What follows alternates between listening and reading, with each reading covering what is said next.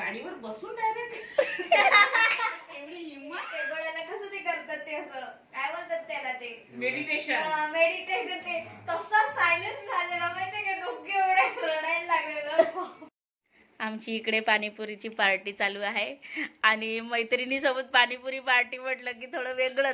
Crop मध्ये एवढीशी pant ती बुड्डी.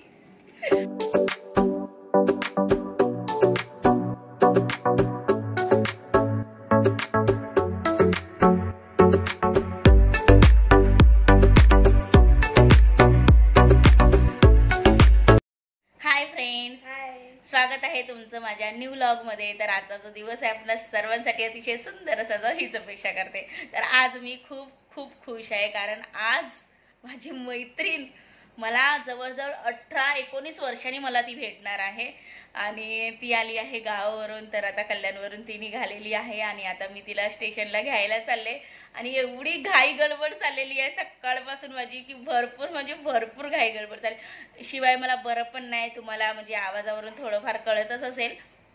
तर कालच आम्ही बदलापूरवरून वगैरे आलो आणि खूप घाई गडबड चालली, हो की नाही पायल? मग तरी मम्मीला बोलत होती साफसफाई नको काढू आजच्या दिवस आराम कर काय होतं त्याला, पण तरी नाही ऐकतच नाही. म्हणजे साफसफाई म्हणजे कसं म्हणजे थोडक्यातच झाली, कुठे पूर्ण साफसफाई. आता दिवाळी पण जवळ येते आणि म्हटलं थोडीफार आपल्या नाही काही तर म्हटलं म्हणजे इथलं आवरायचं असं माझं चाललेलं होतं. आता बरेच दिवस झाले मला म्हणजे 8-10 दिवस झाले सारखी धावपळ होत होती. मग ते बरंचसं म्हणजे माझी काम होते ते राहून गेलेले होते म्हणून मग म्हटलं व्यवस्थित सगळं. तर तेवढ्यात म्हणजे असा विचार करत होते करावं, पण मग माझी मुलगी बोलते मम्मी आजच्या दिवस जरा आराम कर, मग उद्यापासून आपण पाहिजे तर करूया. म्हणजे गोळ्या वगैरे खाल्ल्यास तर आज तुला थोडंसं बरं वाटतं पण आराम कर, मग नंतर उद्यापासून आपण करूया असं तिचं चाललेलं होतं. तेवढ्यात काय झालं, मैत्रिणीचा फोन आला, अचानकच फोन आला. म्हणजे माहिती होतं येणार आहे पण घरी म्हणजे आजच येणार आहे असं कन्फर्म माहिती नव्हतं. तर मग तेवढ्यात फोन आला. मग फोन आल्याच्या नंतर पटापट सगळं उठलं, एवढी घाई झाली बापरे. परत चिडचिड एवढी होत हो खूपच, पण एवढी चिडचिड होती हो. आणि पोरींनी पण भरपूर मदत केली, त्या दोघींनी ड्रेसिंग टेबल वगैरे साफ केला. परत थोडंसं म्हणजे ते निघालं असं नाही की म्हणजे मुद्दाम काढलंय ते, म्हणजे वेळेनुसार त्या सगळ्या गोष्टी निघत गेल्या असं झालं.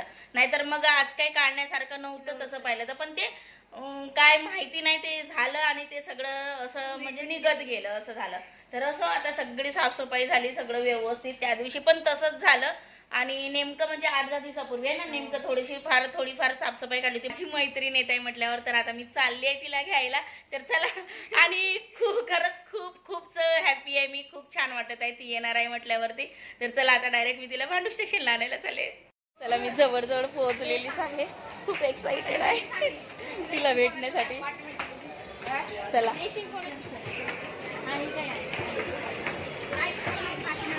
बघ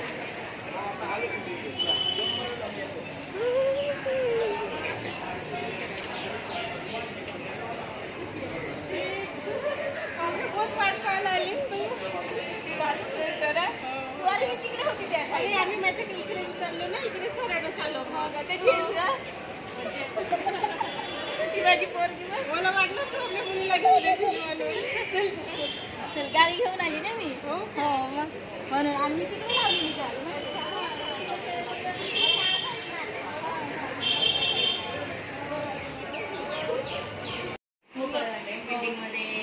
बिल्डिंग मध्ये राहते ती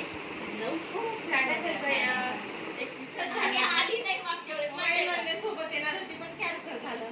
पण यावेळेस माझ्या भाषणी पण मी पण विचार केला होता की तुला यावेळेस मी नक्की भेटणारच. जर आता माझी तब्येत बरी नाही म्हणजे आज जरी नाही जरी आराम कर उद्या तरी नक्कीच येईल, माझा असा विचार झालाच होता. आता तू बोलली मग येते, मग म्हटलं जाऊ दे.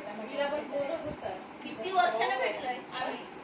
हो माहिती 17 वर्ष झाले असतील आता. हो ना का म्हणजे 17 वर्ष तिच्या लग्नाला 17-18 वर्ष 14 वर्ष झाली. ते माझ्या मागून झालं ना तिचं. त्याच्या आधीच पुन्हा 4-5 वर्ष मग खूप झाले, तरी 17-18 झाले. एसी ला मग पंखा बंद करा आणि एसी ला.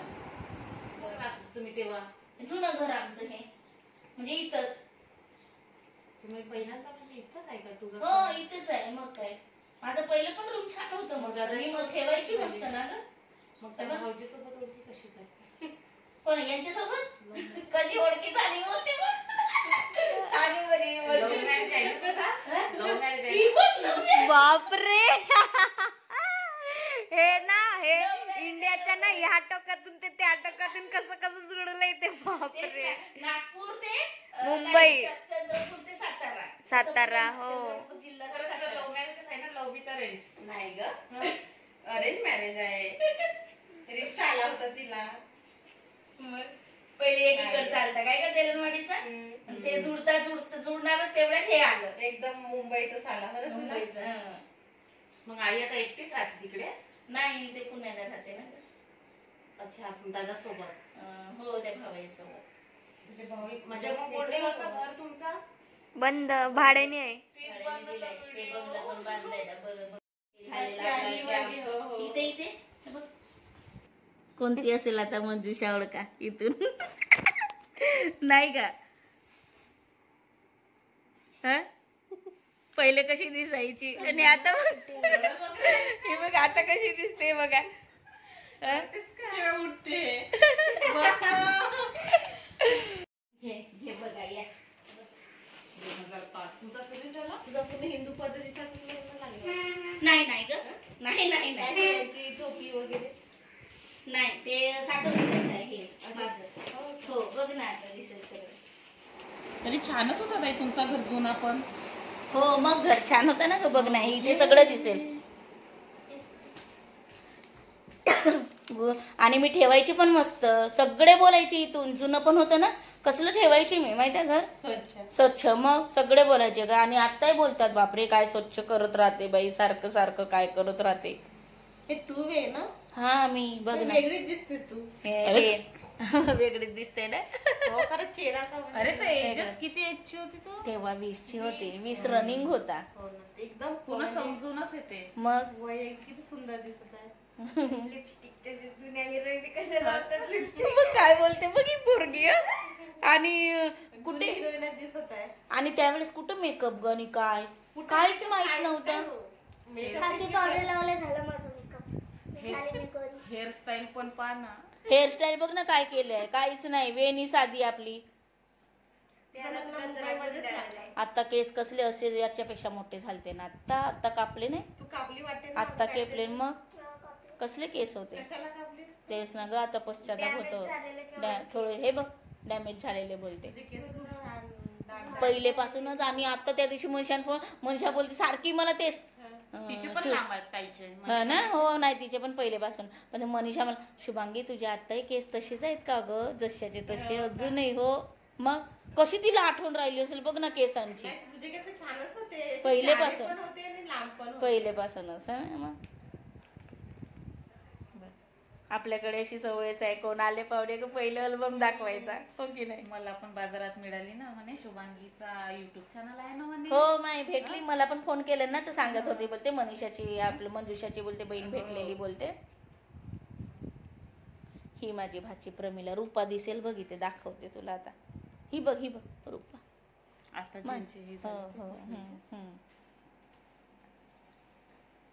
लय वेळ झालं बोरीचं, लय बेकार वाटतं. ते दिसले की मला बघवतच नाही बाबा. मला 1 सेकंदासाठी पण म्हणजे डोळ्याकडून जातच नाही असं तिचं हेच वाटतं. मग सारखं तिचा विचार डोक्यात, पूर्ण आयुष्य काढायचंय. ही माझी मम्मी, माझी मम्मी ग. माझ्या मम्मीची मम्मी बोलते माझ्या मम्मीची मम्मी. तुझी नानी नाहीये? नाही मम्मी बोलतात त्या, नानी नाही बोलत, मम्मीच बोलतात.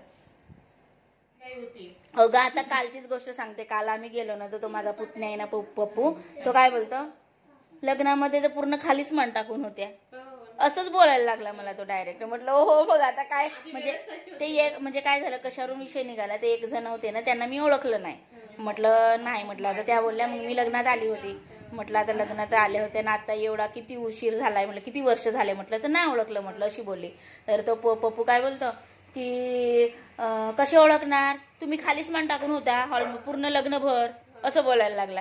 आता तेव्हा कुठं हिचे पप्पा फोटो काढताना ये पोरं दाख सांगतील बघ कोणता ग फोटो काढताना. ते फोटो काढताना नुसतं नाही का मिस्टर हिच्या पप्पाने खांद्यावर हात ठेवला फक्त.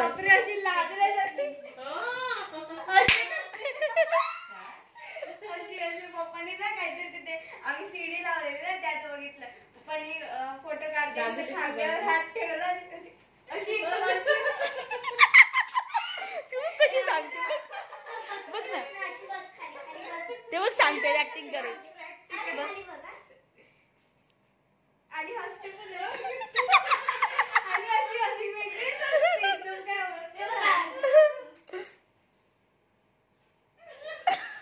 काय काय पण सांगते खोटं काट काय म्हणजे एवढं पण थोडंच केलं. म्हणजे तेव्हा आपण लाजत होतो ना ग, किती लाजत होतो. आता स्टेजवर सोड प्री वेडिंग सगळं सगळं असं वाटतं जसं लव्ह मॅरेज आहे, सगळं करून मोकळ्या होतात. आपल्या वेळेस एकूण आणि त्यावेळेस नव्हतं ना. आता असं वाटतं तेव्हा जर प्री वेडिंग असतं तर आपण किती एन्जॉय केला असता नाही. पण आता कुठे ते प्री वेडिंग नाही हे ना ते कुठं काय आहे, काहीच नाही. आता आहे, आताच्या हल्लीच्या याच्यात सगळं चाललंय. तुझ्या वेळेस पण झालं का ग प्री वेडिंग? नाही. आमची इकडे पाणीपुरीची पार्टी चालू आहे आणि मैत्रिणीसोबत पाणीपुरी पार्टी म्हटलं की थोडं वेगळंच की नाही, मजा येते ना. आणि आपल्या इकडे काय गुपचूप बोलायचं ना ग आपण, आहे ना मग. आणि आपल्या इकडे कांदा पण लागतो, इकडे मागावा लागतो कांदा. हो इकडे मागावा लागतो. नाही आपल्या मुद्दाम मागा काय ग पाय, मुद्दाम मागावं लागतं तेव्हा मग ते देतात, नाही तर असे नाही देत, स्वतःहून नाही देत. इकडे जास्त पाणीपुरी पण कांदा नाही खात ना, त्याच्याबरोबर आपल्याला कांदा लागतो तिकडे. काहीच घेते मी पण घे. कोबी मुळा सीझनेबल आहे. हो मग मजा भारी मैत्रिणी सोबत. आम्ही तर असे नेहमी पण आता आठवण राहील ग, ही कायमची आठवण राहील माहितीये. इमोशनलच होते पटकन अशी आठवण राहील. आता आलीस ना खरंच छान वाटत. मी काय सांगू तुला आता, लय भारी वाटत.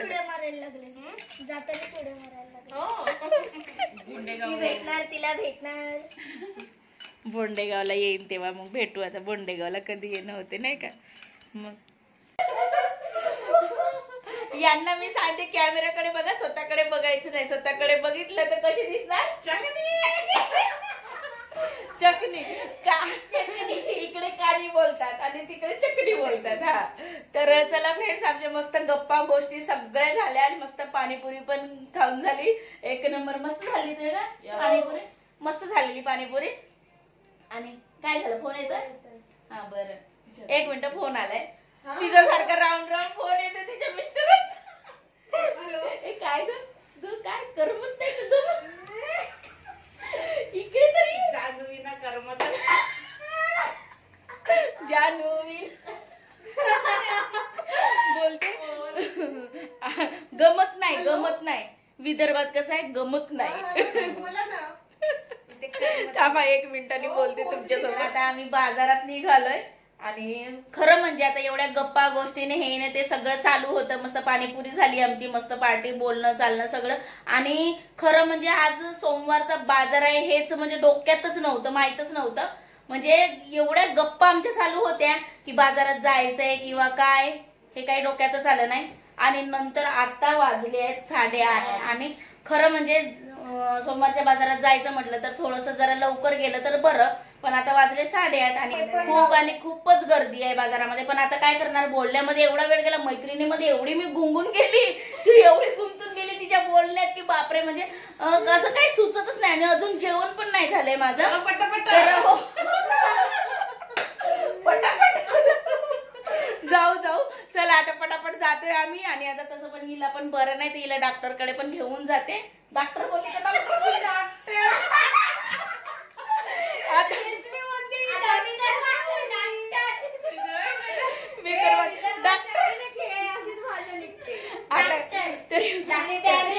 अजून एक शब्द निघाला ना, आस्तीनं करीन म्हटलं स्वयंपाक. आता आस्तीनं म्हणजे काय होतं, आता मी हे जर नसते तर काय बोलली असते म्हणजे सावकाश बोलली असती.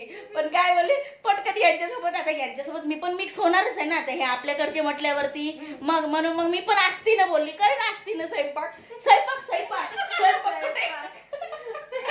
मी पण आस्तीनं करीन. बरं चला आता आम्ही चाललोय बाजारात. आम्ही शॉपिंग करून येतो, म्हणजे काय घ्यायचं असेल ते घेतील. आणि परत अजून आता माझ्या पोरीने बघा हे कोंबडी वड्याचे पीठ आणून ठेवलेलं आहे.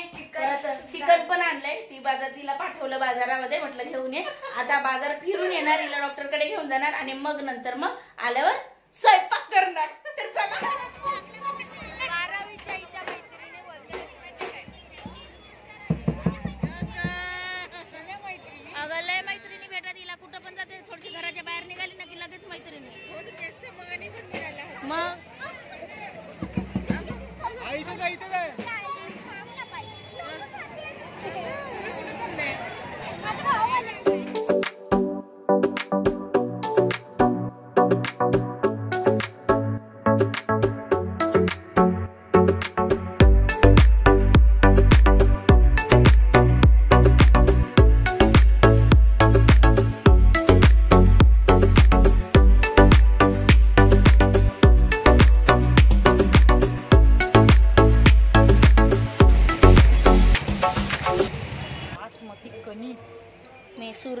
आहेत, दुसरं ते नाही तर रुचिराचे. ते इकडे भेटतात पारसवाल्याकडे. पारसवाल्याकडे ना? कोणत्या पोपटचा? पोपट पोपट काय बोलली ग? काय बोलली सांग? पोपटचा ऊस. आम्ही याला मी बाबाला त्या दिवशी बोलवली, आई पाठवतो म्हणे, पाठवली नाही. पण ऐक ना, तू याला काय बोलले तर पोपट, इकडे काय बोलतात माहिती, वाल बोलतात याला. पोपटचा उसळ. माझी आता पाठवतो म्हणून तू तिच्या जवळ, पण पाठवली नाही. मागवली बाबाजवळ. मला असा पण काढा पण होता ना मिळते. हो, पहिल्यांदा बघत आहेस? पहिल्यांदा बघत आहेस काळा वाटाणा? दाखवली ना काळा वाटाणा. आपल्या इकडे नाही मिळत. नाही, काय बोलते? घेऊ का? 27 घे ना, घेऊन काय होते घेऊन बघ. युट्यूब वर बघायचं. हो, हे काळा वाटाणा पहिल्यांदा बघते बघा. काळा वाटाणा माझी फ्रेंड माझ्या मी घेते, कधी कधी घेते, कधी नाही घेत.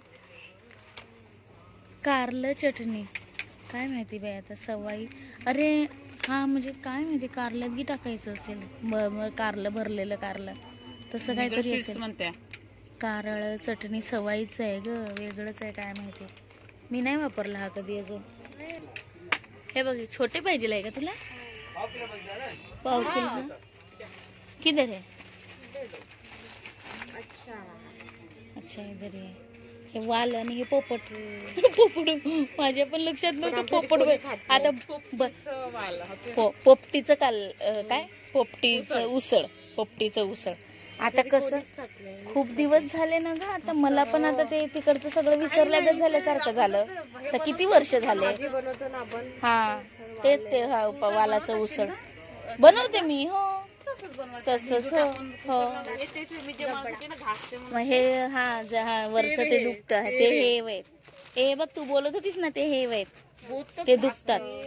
ए ते तिला रुचिराचं बघून दे ग पायल. तिला ते पाणी पाणी आपण घेतलं ना रुचिराचा अंजा. ते रुचिराचं नाही का हे पाणीपुरी? नाही, सगळी इकडे सुरभीचेच दिसत आहे का रुचिराची? रुचिराची कोरियन मॅगी. हे सुरभीची नाही एवढी टेस्ट लागत तेवढी रुचिराची. आता बघितलंच ना कशी टेस्ट होती. मस्त. मग आता इथं ते आम्ही पण कधी कधी घ्यायला गेलो ना, भेटतच नाही. फार कमी, म्हणजे कधीतरीच भेटली तर. मसाला काय? You can do it. काय नाही, चिकन पकोडा. चिकन लॉलीपॉप मसाला आहे. आम्ही उपवास पकडत नाही ना, आम्ही उपवास भाजणी खात नाही. विचारलं तिथे नाही, तो बोलतो 1 महिना. तुम्ही न्यूट्रेला वगैरे नाही? सुरभीचा. मग मी बोलली ना, ते कधीतरी येतो तो रुचिराचा बॅनर, प्रत्येक वेळेला नाही घेत. कोणतं? सुरभीचं टेस्टच लागणार नाही. घरी बघ माझ्या फ्रीज मध्ये तसेच पडलेले. मग काय फायदा, तसेच पडलेले आहेत घरी माझ्या पण. काय कशी हसण्याला होती घरी छाट वापरते. काय माहित आता मी कशी विचारायला वापरली तर शोभतही नव्हता ना. शोभला मी नाही बघितलं. तू कुठे पण होती ते आपण, म्हणजे आता सेकंड वाल्या याच्यात गेलो तेव्हा का? हो, त्या गल्लीमध्ये. अच्छा, त्या गल्लीमध्ये का? हो, आम्ही दोघी सोबत होतो तर मागे शॉर्ट घालून तिला हॉट पॅन्ट, हॉट बुडगी, व्हाईट कलरची पॅन्ट एवढीशी होती. सिया तरी चांगली ती, पण ती पण बुड्डी म्हातारी होती. हो. आणि कशी बघायला पाहिजे ना. कशी उभी होती दारात? सांग आणि पोल अशी उभी, अशी छान अशी. दाखव ना इकडे दाखव ना कशी.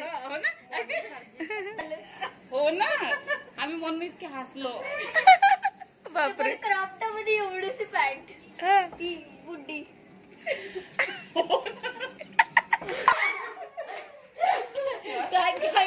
काय म्हणलीस? सडीतली बुडी आहे ना. पण ती बाई ते बोललीस ते गाऊन वाले त्या बाईला काय बोलत होतीस? प्रत्येक बाया गाऊन का वापरून राहते. वन पीस लागला 3-3 हजार. आमच्याकडे तरी नागपूरच्या बाया गाऊन जास्त नाही, म्हणजे त्यांना हो ना इकडे किती म्हणजे घरी वापरतील, पण बाहेर जायचं म्हणलं तरी आपण चौकातही जायचं राहिलं तरी साधी कुर्ती आणि लॅगिंग लावू शकतो. सिंपल एकदम, अशी तुझ्यापेक्षा सिंपल एकदम. पण इकडे गाडीवर बसून डायरेक्ट एवढी हिंमत. गाडीवर पण त्या गाडीवर पण पुष्कळ म्हणजे जसा काही तर 3-3 हजाराचा ड्रेस लावून फिरत आहे.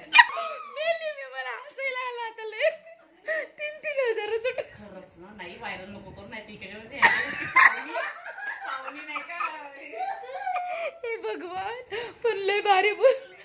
खरंच सगळ्या इकडे माहितीये तुला मॅक्सीवरच दिसतील इकडे बाजारात. हो पण इकडच्या म्हणजे रीतिरिवाजानुसार तर पुरे झाकझुकच करून राहतात ना. म्हणजे असं बरं ठीक आहे ते तुम्ही ते पण लावा पण असं ओढणी ठीक आहे ना. सफिशियंट राहते ओढणी. मुंबई म्हणजे मग म्हणजे असं करून राहते. तुम्हा मुलींना ठीक आहे पण असं नाही आपण नाही आता बायका पण नाही का बाजारात जर बघशील ना तर सगळ्या माहितीये त्या अशाच म्हणजे मॅक्सीवरच जातात फिरतात. बायका पण एवढ्या क्रॉप टॉप घालून दिसते. नाही ते क्रॉप टॉप ठीक आहे पण गाऊन एकदमच ते टिपिकल वाटतं ना ग. ती बोलते ती बरोबर आहे मंजुषा की नाही. टिपिकल वाटतं नाही. गाऊन म्हणलं तर नाही. हो मग नाही तर काय. आम्ही इतके खेड्यामध्ये राहतो तरी पण नाही का. मग मलाही माहिती आहे ना. मी राहू नाही तर मला पण माहिती आहे ना. तरी आपण नाही का हे वापरतो ड्रेस वापरतो. मार्केटमध्ये पण अशा म्हणजे पूर्ण फिरतात स्वयंपाक करतात आणि येऊन जाते. हो आणि काय तुला सांगते ना म्हणजे आता मी पहिली आता इथे कशी ती सवय झाली तर आता काही नाही वाटत. पण आपल्या गावाकडे तर मलाही माहिती आहे. मी नुसती चौकात जरी जायचं असलं तरी नाही बाबा 2 माणसं तिकडे बसलेले असतात. आपण नाही बोलतो आपण नाही जायचंय असलं. हा आपण कशाला गाऊन घालून जायचं. ड्रेसच घालून ओढणी बिडणी सगळं व्यवस्थित. तेव्हा वेगळंच होतं ना. आता पण तसंच आहे. तिकडचे गावचे लोक तशीच करतात. चौकात जायचं म्हटलं की आपण ड्रेसच घालणार किंवा साडी घालणार. मग पण इथे मॅक्सीवर डायरेक्ट बाजार फिरून येतात. तुला काय माहिती डायरेक्ट मॅक्सीवर. मग दोघींना नवल वाटला. दोघींना पण आम्हाला काय बापरे तिथेच लास. अरे बाबा 3 हजाराचा ड्रेसच घरात होती तरी मॅक्सिमम बहुत भारी होती पण तिने बहुत हसवली. व्हिडिओ काढायला पाहिजे. कोणाचा धावली असे तुझ्या मागे ते. नाही मग मी पुढे पुढे आली ना. म्हटलं तिकडे गर्दी झाली ना खूप म्हणून पुढे पुढे आली. ती बाई तिथं उभी होती. तिचं घर असं ब्लॅक कलरची स्टाईल लावली. ती पोच देत होती ती बोलतेस का आता जी अशी अशी करत सियाने सांगितलं ती वेगळी ना. हा मी नव्हती तेव्हा. बरं चला आता जेवण बनवायचंय लवकर लवकर सांग. दोघी पण बघा मी रडली तरी व्हिडिओ शूट करते. मग सांग किती वर्षाने भेटलं मग येणारच ना ग. नाही बंद करून टाक. पूर्ण रडू शकता तुम्ही. नाही ग व्हिडिओ चालू असल्यावर नाही रडायला येत. पण मग जर ते वेगळंच होतं ना ग. व्हिडिओ चालू असला की आपल्याला येणार करायला. पण असं ना बरोबर आपल्या मनातून होतं ते आपलं. मग एकदम पेगोड्याला कसं ते करतात ते असं काय बोलतात त्याला ते मेडिटेशन ते तसा सायलेन्स झालेला माहितीये का. दोघी एवढ्या रडायला लागलेलं. तुम्ही दोघी आम्ही रडलो. पण मला पण आले रडायला. त्याही रडल्या बरं आम्ही रडलो तर त्या पण रडल्या दोघी पण. पण तुला माहिती हा हळवे आहेत माझ्या पोरी. आता तिकडे पण आम्ही गेलो ना तिकडे रूपाला बघून एवढ्या रडत होत्या ना खूपच. म्हणजे आपोआप येतं ग ते मनातून येतं ते सगळं. मग तुम्ही हसता हसता एकदम रडायला लागल्या. हसता हसता रडायला लागल्या. लोकांचं बघून काय रडते जसे मी करते आणि स्वतःच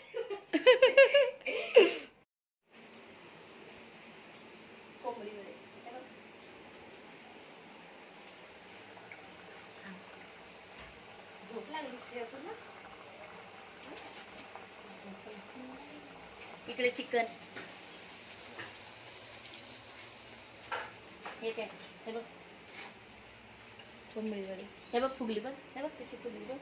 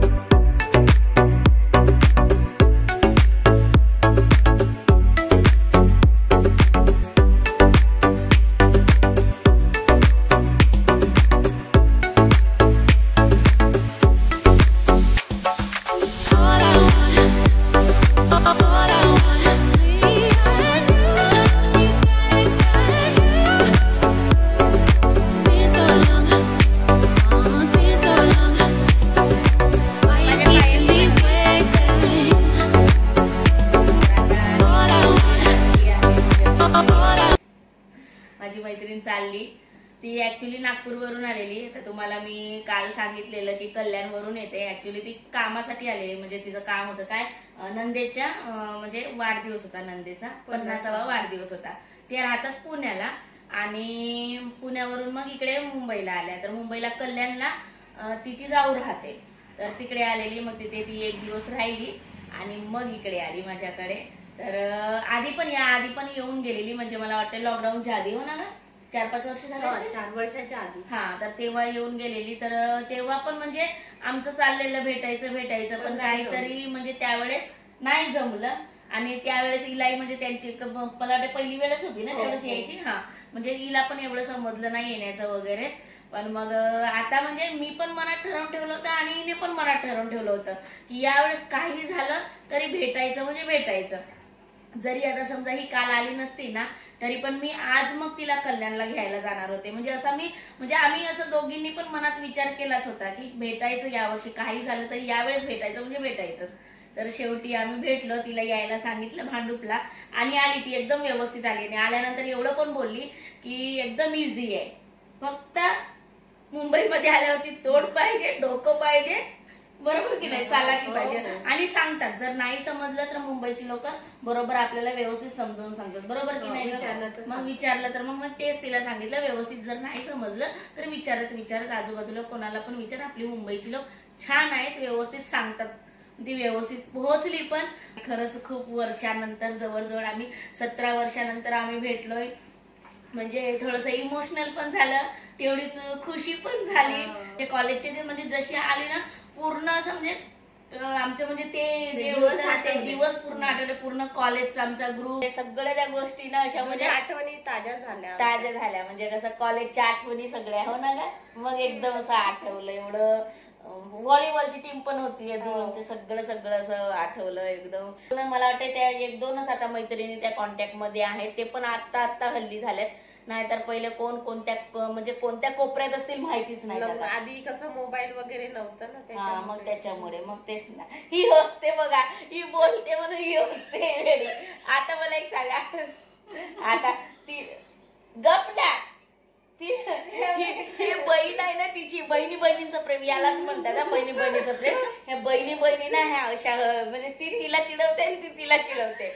आता मला माहिती आहे हिला एवढं व्यवस्थित म्हणजे बोलता येत नाही, म्हणजे जास्त बोलायची नाही. आम्ही पण कॉलेजमध्ये होतो ना तेव्हा म्हणजे जास्त बोलायची नाही, एकदम शांत असायची. मग तिला मी खूप समजावून सांगायची काय ग, आणि मनीषाला पण खूप म्हणजे तिला डान्स मध्ये पार्टिसिपेट करायला, प्रत्येक गोष्टीमध्ये मी पार्टिसिपेट करायला लावायची. खूप यांना हे करायची, नाहीच बोलायच्या, नाही गप राहायच्या. सांग ना, तूच सांग आता. तू सांग ना, तुला छान सांगतात ते. तुला छान सांगतात ते, बोलते बघितलं. मग बोल ना, जे पण आहे ते बोल, तुझ्या मनात काय असेल ते. मग बरोबर आहे शुभागी, जे बोलते ते बरोबर आहे. हे सगळं म्हणजे ती आम्हाला खूप म्हणजे समोर हे करायची. आम्ही म्हणजे कसं लादाळूपणा वगैरे असं नाही का, त्याच्यामुळे. आणि तिच्याकडे आल्यावर इथे आम्हाला इतकं छान वाटलं, खूपच. तिने आमचं कालपासून इतकं म्हणजे केलं, छान पाहुणचार केला, खरंच खूपच मस्त छान केलं आम्हाला. खूपच मस्त वाटलं इकडे येऊन. आपल्या घरच्या सारखं वाटलं ना, बस बाकी काय. घरच्या सारखं वाटलं, एकदम असं वाटलं की आपण आपल्या घरीच आलो असं वाटलं आम्हाला. हिला तर खूपच आवडलं, ही माझी बहीण आहे लहानवाली, तिला खूपच म्हणजे इथं खूपच आवडलं हिला. पाहुणचार काय, आता तू जायची वेळ आली तर मला ते कसं तरी वाटत आहे. म्हणजे मला बोलावं असं पण वाटत नव्हतं, पण आता असं होते ना, आपल्या गावाकडचं कोणी आलं तर म्हणजे आपल्याला कसं एकदम असं चालले असं वाटते.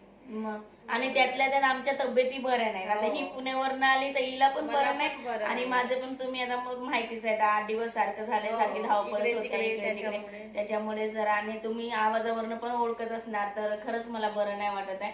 वेळात वेळ जर काढून आली असती तर अजून कुठेतरी मस्तपैकी फिरायला वगैरे गेलो असतो. पण आता तिचं आहे रिझर्वेशन उद्याच, आणि उद्याच चालली आता ती.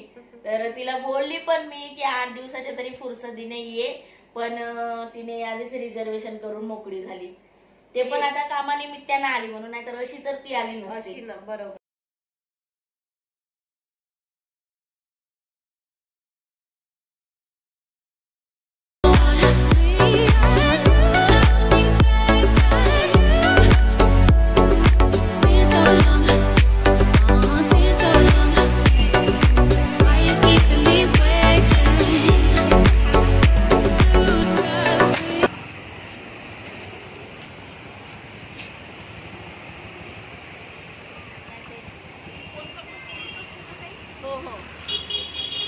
त्यांना दाखव ना डायरेक्ट. हे घे हे सियाला देखील खावला पाहिजे. नको नको जास्त नाही देत आहे. नको नको घे पायल. नको नको खाऊची पण चॉकलेट वगैरे नको.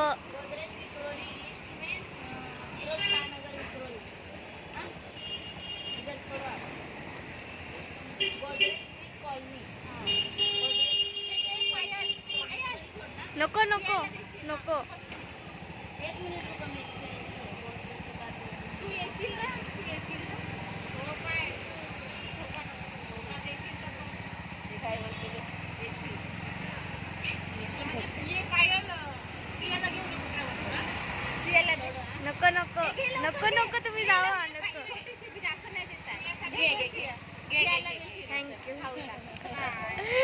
फोन करून घे जेवण वगैरे झाल्यावर आला. बाय.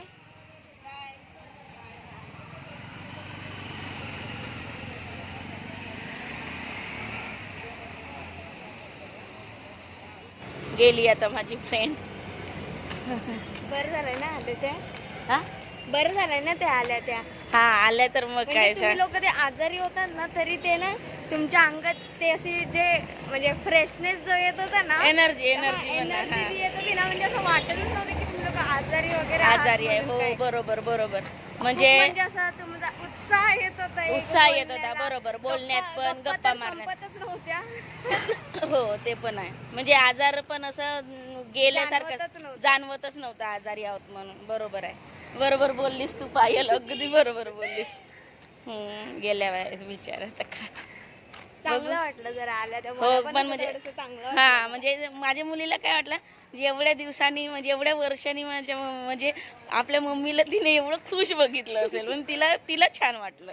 मलाही छान वाटलं खरंच. म्हणजे एवढ्या वर्षांनी आम्ही भेटलो एकत्र सगळं आणि छान वाटलं मला खूप. म्हणजे खूप शब्दात नाही सांगू शकत एवढं छान वाटलं मला. खूप आधीच्या गप्पा बिप्पा पण मारले मस्त. हा तिने आता असं सगळं बघितलं ना, त्याच्यामुळे तिला ते हे वाटतं की मम्मी खरंच खूप खुश झाली म्हणून. नाही का. चला.